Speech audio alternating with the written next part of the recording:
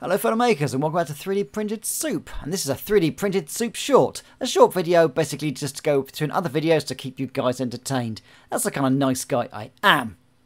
Now if you grew up in the 80s you'll remember CASIO watches, and they were my three favourite CASIO watches. You had the Walkman watch where you could tune in on the radio. You had a watch where you could change the TV channel and drive your substitute teachers mad when they tried to work out why the TV wouldn't stop changing channels. And then you had this little beauty, the CASIO F-91W, or as we all used to like to call it, the calculator watch. Now this thing had a date on it, it had the time on it, it had the day, and it also worked as a frickin' fully functional calculator. I mean, this thing was absolutely brilliant. I mean, the buttons were a little bit small. 2 times 2 equals 4. Look at that. Absolutely amazing. And you could type 580008 for some reason. But schoolboy humour aside, I picked up one of these in a local charity shop, and its thing is actually fully working. I don't know if it's still got the same battery it had from the 80s, but it seems to be functioning. The only problem with it is there are no straps attached to this.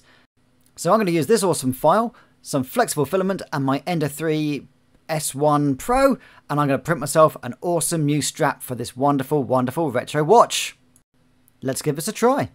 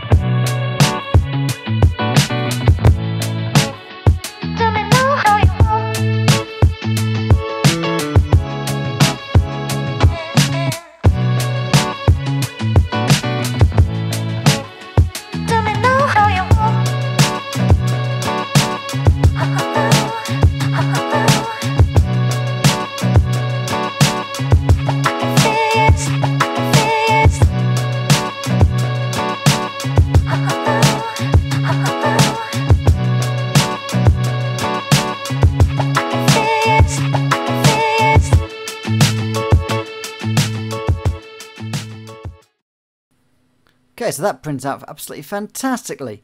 It fits very, very nicely onto this watch, and yeah, it's hard wearing, it's comfortable, and I like it very, very much. Thanks to the guys who actually created this file. If you do use this file, make sure you give them a like and a photograph to show you've done it. Well, thanks for watching 3D Printed Soup. Stay happy, stay safe, keep printing.